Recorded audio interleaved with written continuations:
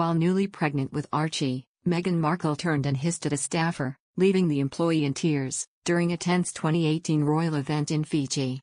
"I was there at the time and witnessed Meghan turn and hiss at a member of her entourage, clearly incandescent with rage about something, and demand to leave," recalled Rebecca English of the Daily Mail. "I later saw that same, female, highly distressed member of staff sitting in an official car, with tears running down her face," English wrote. "Our eyes met and she lowered hers, humiliation etched on her features." English linked the two events, Markle's rage and the staffer's tears and humiliation, as palace aides have hit back before the Duchess' interview with Oprah Winfrey. So many aides have dropped bombshells alleging Markle threw temper tantrums at staffers that Buckingham Palace has announced it will probe the matter. Markle has brushed the allegations aside as a calculated smear campaign by the palace to deflect from the blockbuster Oprah sit-down.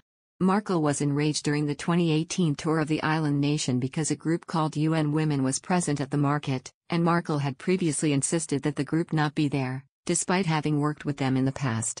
Footage from the event shows her whispering to an aide and then being whisked away by bodyguards. Lawyers for Markle have denied this was so, stressing that Markle met with members of the women's empowerment group later in the visit to the island. "It was very hot and humid in there, so perhaps it wasn't the best environment for a pregnant woman," one witness told at the time. After speaking for about a minute, she broke off and spoke to the same aide again before she was whisked out of the market very soon after.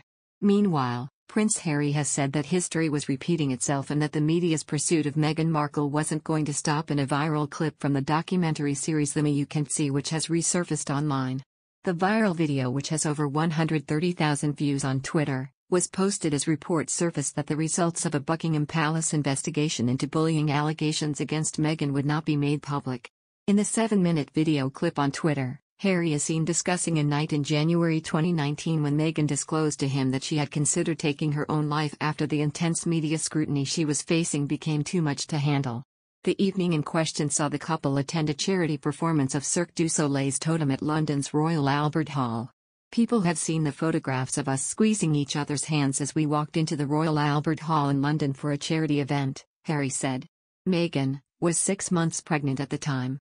What perhaps people don't understand is, earlier that evening Meghan decided to share with me the suicidal thoughts and the practicalities of how she was going to end her life. "The scariest thing for her was her clarity of thought. She hadn't lost it," Harry continued. "She wasn't crazy. She wasn't self-medicating, be it through pills or through alcohol. She was absolutely sober. She was completely sane. Yet, in the quiet of night these thoughts woke her up. The thing that stopped her seeing it through was how unfair I would be on me after everything that had happened with my mom, and to now be put in the position of losing another woman in my life with a baby inside of her, our baby. I'm somewhat ashamed of the way that I dealt with it," he added.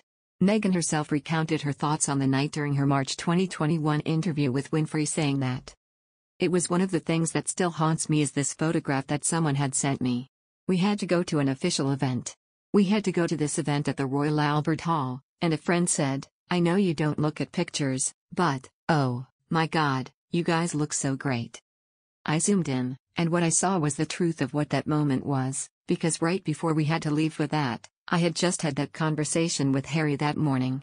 In another section of the viral clip, Harry discusses the racism that Meghan faced on social media and in traditional print media, with one headline released after the royal relationship went public reading, "Harry's girl is, almost, straight outta Compton," comparing Meghan's treatment to that of his own mother, Princess Diana, who was killed in a high-speed car crash while her car was being followed by members of the paparazzi in 1997. Harry said, "My biggest regret is not making more of a stance earlier on in the relationship with my wife and calling out the racism when I did. History was repeating itself. My mother was chased to her death while she was in a relationship with someone that wasn't white, and now look what's happened. You want to talk about history repeating itself? They're not going to stop until Meghan dies."